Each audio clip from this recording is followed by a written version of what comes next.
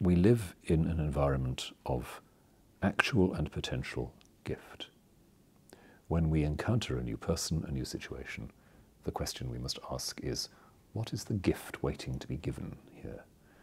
What is it that will enrich me in unexpected ways, not enrich me according to my agenda, but open up a new kind of relationship?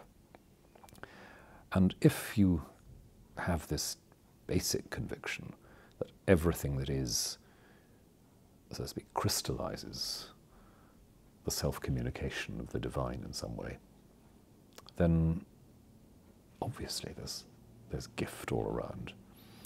And that's not, I hope, to make a sort of sentimental observation that it's all wonderful, it's all lovely, and